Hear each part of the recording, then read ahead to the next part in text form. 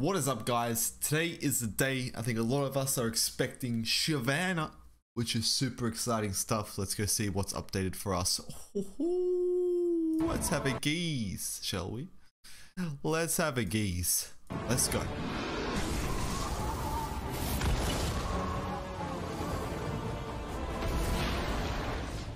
Fire Wow. and fury burn. Why do they make it look so much epic than the others? 4 mana, 3/4, as we saw. Attack, give me +1/+1 this round. I've seen dragon allies deal 12+ damage to Flipper. Rage claws Okay. to get out. Tell me more. Shyvana leaps into battle, fighting tooth and claw. Break them. She doesn't actually have the fury keyword. She might get it when she flips though. A challenge lies ahead of us. This time, we'll be ready for it. Who's that? When I'm summoned, if you behold a dragon rally, 6 mana 3/5. So comparing it to rally, this is a 3 mana 3/5, sort of. And the best defense is offense. Knowledge. Suffer my fury. I think the 12 damage is just anywhere or on anything. So I guess you can't just ignore the dragons anymore. Now I take to the sky. Pardon me. Let's go. Behold my true form. Oh. 4 mana 4/5 fury attack. Give me +2/+2 this round and create a fleeting strafing strike in hand.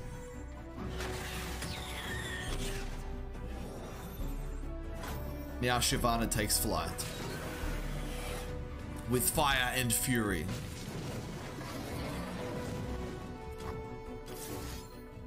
What the hell was that? Strafing strike. An ally and an enemy strike each other. Then, if the ally is a dragon, heal it 2. From the skies. Powerful stuff, guys. With Shyvana in your deck, Claw and talon. dragons dominate the battle. Powerful mid-range stuff. Powerful mid-range stuff. Stars bleed. A tussle between dragons. Burn all in dragon fire. Alright, so there you have it. Shyvana has indeed been revealed and she looks super pog. 4 mana 3/4, and then when she attacks she gets the +1/+1, so she has a fantastic stat line, and most of the time you'll get that attack value.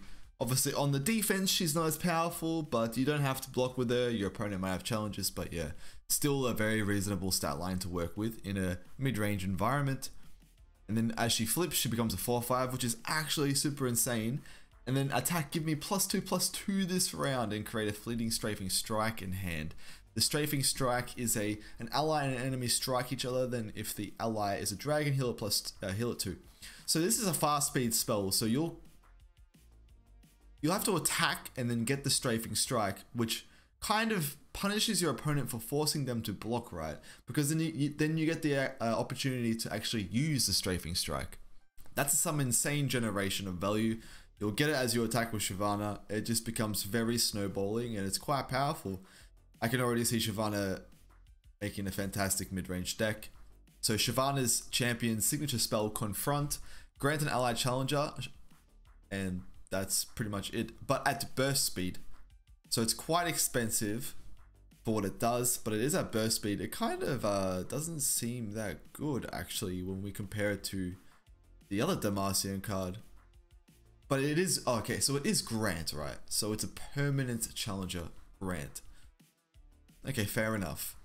Still probably not the most insane champion spell, but it kind of balances Shyvana out since she already does seem quite powerful.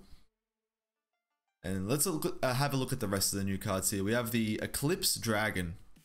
Another Daybreak card, let's go. Daybreak, the next dragon or celestial unit you play costs 2 less.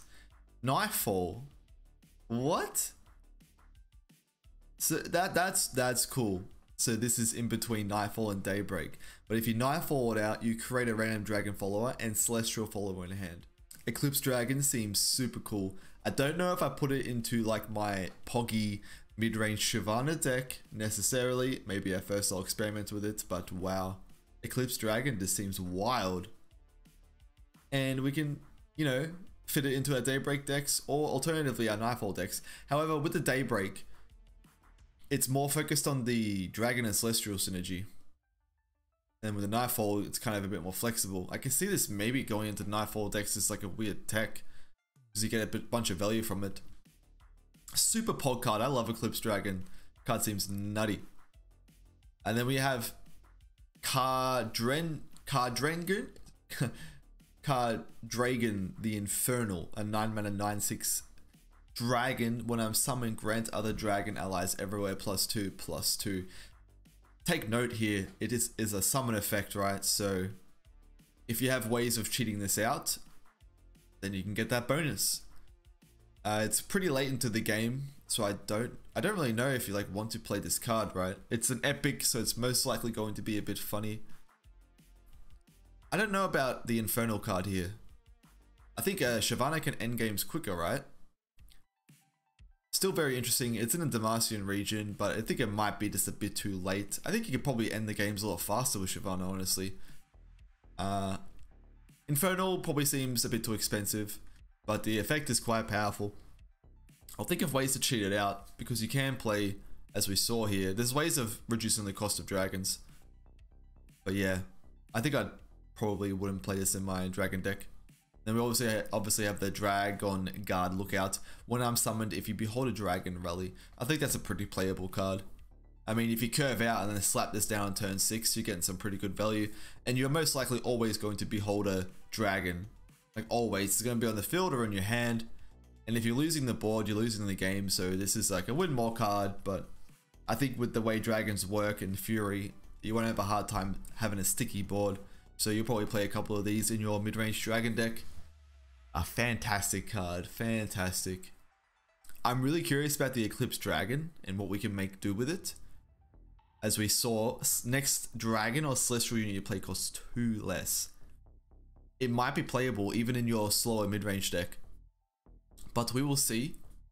Yeah, lots of generation for dragons, lots of really good curve plays. We still don't have like any true cheap dragons, like nothing we can play on turn 1, turn 2, but we do have like those cards that do synergize with dragons, like Herald of the Dragons and the Challenger unit we saw. But yeah, no super cheap dragons, otherwise that might be a little bit crazy. Shyvana seems really insane. I think we're going to be able to build powerful decks with her. And in the current meta, Shyvana can kind of answer those pesky aggro to mid-range decks, and this kind of becomes a bit of the power creeped deck. Definitely nice seeing some synergy with Shyvana and dragons. I can't wait to experiment with her, and yeah, she's definitely going to shake up the metagame. But I'll leave that with you guys. What do you think? Are you super excited about Shyvana? This is the last reveal, the last big reveal, and yeah, ready to shake up the metagame and have a good time. Have a fantastic day. See you soon.